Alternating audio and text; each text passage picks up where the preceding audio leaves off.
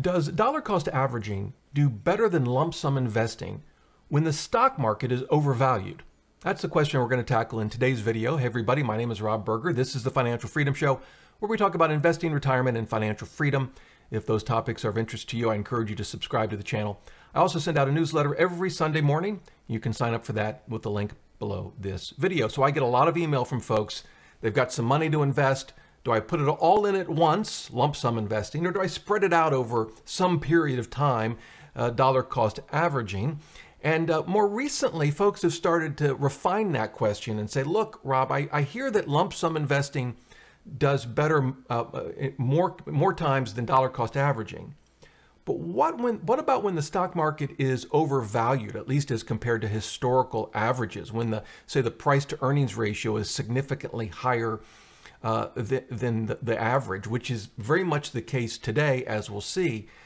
Does dollar cost averaging do better in those environments? Well, that's what we're going to cover. Now, this issue is actually very important even if you don't have some money sitting in cash ready to invest. Maybe you're already fully invested. Believe it or not, this question can still be very relevant to you. And as we'll see, it can also be relevant to the question for retirees: how much can I safely spend each year? It can actually affect the 4% rule, as you'll see at the end of this video. So let's dive right in.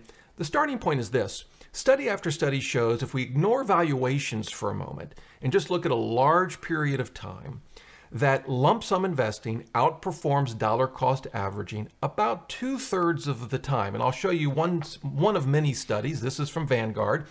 And I'll leave links to everything I'm showing you below the video. This is actually from 2012, but they did an analysis, and what they did, they said, okay, we're going to compare just putting all the money in right away versus dollar cost averaging, and they looked at several scenarios where they dollar cost averaged over 6 months, 12 months, 18 months, 2 years, 2.5 years, and 3 years, and then looked at the outcomes at the end of a 10-year period. And as you can see, we'll scroll down here. There's a table. Here it is. Here's the United States. They also looked at, as you'll see, United Kingdom and Australia data. But in the United States, lump sum investing outperformed about 2/3 of the time. That's true if we were dealing with a 100% equity portfolio, 60/40 portfolio here, or even 100% bonds. Pretty much consistently, lump sum won 2/3 of the time. That was pretty much consistent in the United Kingdom. In Australia, it wasn't quite to that point, but still close. And in any event, lump sum investing outperformed, even in Australia, more than dollar cost averaging. Now, one thing to point out there is that they constructed their tests in a very specific way, as I described. There are other papers that look at different lengths for dollar cost averaging, and they look at the outcomes. Some of them don't wait 10 years to look at the results. Some may wait longer, as we'll actually see in a minute. But I will tell you that for all of the studies I've seen, it still comes out to pretty much 2/3 of the time lump sum investing wins out. And I think that makes sense conceptually because most of the time asset values go up. Of course, we know they don't always go up, and that accounts for the 1/3 of the time when dollar cost averaging wins out. Now, as we want to sort of begin to introduce now this question of valuation, and for that I want to look at another paper. It's actually an article from the blog of Dollars and Data. Nick does a fantastic job, very good content on this site. And he did look at valuation, but before we get to that, he like Vanguard just said, look, without regard to valuation, which does better? He looked at actually a 2-year time period, so dollar cost averaging over 2 years. And looking at the S&P 500, here it is, he found again that most of the time lump sum investing wins out. When this line is above the 0% marker, that means dollar cost averaging won out. And you can see here, it won out over 2 periods during the time period he looked at. The first is the tech stock bubble, right? So this is early 2000s, where, as we know, the market crashed. And so during that period, yeah, dollar cost averaging did do better. And then the financial crisis there in 07, 08 time period, 09, and yeah, there again, dollar cost averaging outperformed. But other than that, lump sum investing was the way to go. So again, roughly 2/3 of the time. Now, what was interesting about this article, before we get to the question of valuation was that he looked at other asset classes, like things like Bitcoin and gold and emerging markets and so on. And he found that generally, regardless of the asset class, lump sum investing outperformed dollar cost averaging. Now, as we start to move to valuation and think about the valuation issue, one of the things Nick talked about in this article was the question of risk, because lump sum investing is riskier than dollar cost averaging if we define risk as more volatile. And that kind of makes sense, right? Because with dollar cost averaging, you're keeping more of your money in cash until you move it into the market. So you've got more in cash with dollar cost averaging than you do lump sum investing. So sure enough, it's riskier. But he did something interesting. He said, well, let's compare this. Let's compare a lump sum investment, but we'll put that in a 60-40 portfolio, so 40% bonds, so not nearly as risky as 100% stocks. But we'll compare that to dollar cost averaging into 100% stocks. And what he found, I'll show you the chart. It's further down here. Let's see if I can get to it. Yeah, here it is.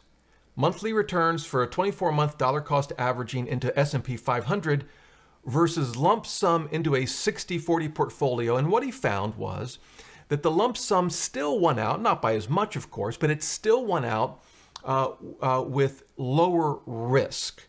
So I thought that was a very interesting finding. Obviously, I'll link to this article. You can check that out yourself. And that gets us to the question of valuation. So in Nick's article, he did look at valuations. His overall view was, I think, that still lump sum investing typically does win out, except when the CAPE ratio, this is a cyclically adjusted PE ratio. They take sort of 10 years of earnings, adjust them for inflation, and use that to calculate the PE. And let me actually show you that now. Again, I'll link to this below the video, but here is sort of a historical view of this. It's sometimes called the Shiller PE because Shiller came up with it. It's currently at 29.24. What Nick found was that dollar cost averaging does win out when the CAPE ratio is greater than 30. Now, you'll notice today it's at 29.24. Now, one of the things that Nick mentioned was it's so rarely above 30. It just hasn't happened. There's not much data to look at because historically it hasn't been above 30. In fact, if we go back to the chart, we can see maybe it touched 30 during the 1929 market crash or right before the crash. But other than that, it hadn't been above 30 except in the tech bubble. Now, of course, we know that more recently it's been above 30. But if we were looking at dollar cost averaging versus lump sum investing over 2-year periods, lump sum investing would have likely won out during most of these time periods because other than in 2022, the markets have done extremely well over the last number of years. But still, he concluded that dollar cost averaging does outperform lump sum investing when the stock markets aren't just overvalued, but I would say are extremely overvalued. Now, a viewer recently sent me another study that attempted to do the same thing, and I want to show you that and talk about it because it's important. This is from John Luskin. I know John. He's very active in the Boglehead community. He and I were on a panel together at the last Boglehead conference. He does great work. So he wrote this article, a study in 2017, and it's exactly what we're after. Dollar cost averaging using the CAPE ratio. And he went through a lot of analysis. I'm going to just boil it down for you. But again, you can read this paper on your own. But what he did was he looked at dollar cost averaging. Are you ready for this? Over a 15-year period. Now, let me just stop there for a moment. I think as a practical matter, with the exception possibly of retirees, and I'll come back to that, it would probably be very difficult for most people to actually stick to a dollar cost averaging plan over a 15-year period.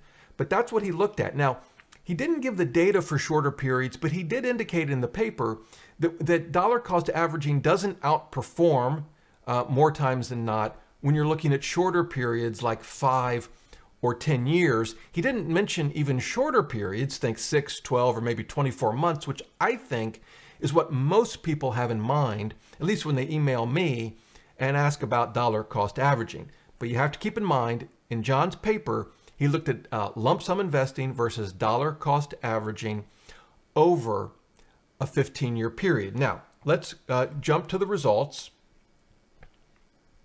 And they are right here.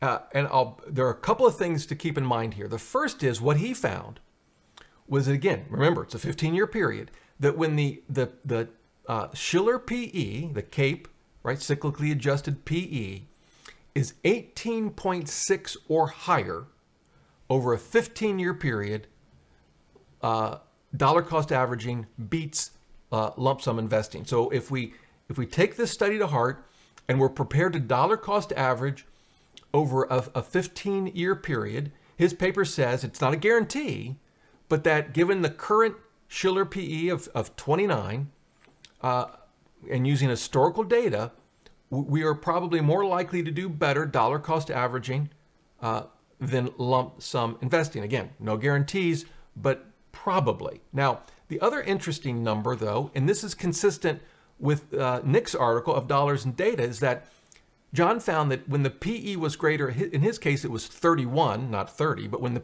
the Shiller PE was 31 or higher, and you can actually see it right here in this chart, whoops, this row right here, chance of dollar cost average outperformance, 100%. And here was the average outperformance, 0.5%. When it gets to above 36, the chance of outperformance, of course, still 100%, the outperformance 2%. Now, the interesting thing I found about his study, though, is look at this row right here. When the PE, the CAPE ratio, was between 26 and 31, it never outperformed.